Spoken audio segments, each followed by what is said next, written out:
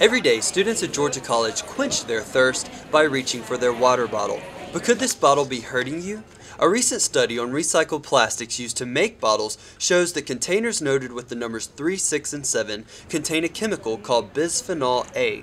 The chemical has been linked to reproductive and fertility problems for those who drink out of the high-risk containers. I actually use an algae bottle I bought here from the school bookstore. I don't really know how it makes me feel. I don't quite know if I believe the study yet. I have to have some documented proof, I think, but if it is true, I would definitely be concerned considering that I drink nothing but bottled water. Recycled material used in Dasani and Gatorade bottles have been given a safety rating of 1. That makes them the safest to use and refill.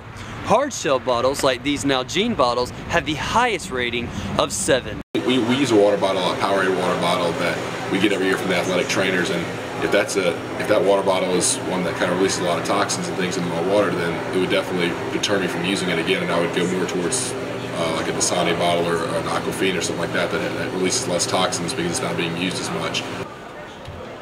As for now, the jury is still out on the severity and truth behind the results of this study.